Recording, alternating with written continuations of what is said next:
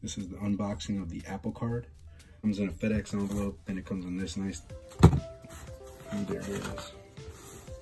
First of all, it's pretty durable. The boxing, packaging. Got the nice Apple logo. You open it. There it is. Damn, this is definitely metal.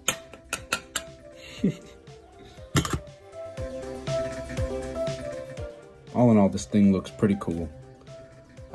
If you want a nice looking piece of metal in your pocket with a high interest rate, I mean, go ahead and get it. But honest opinion, go to your local credit union and just open a credit card with them. You can get a low interest rate, probably the lowest in the industry, better than what Apple will probably give you. No lie. Peace.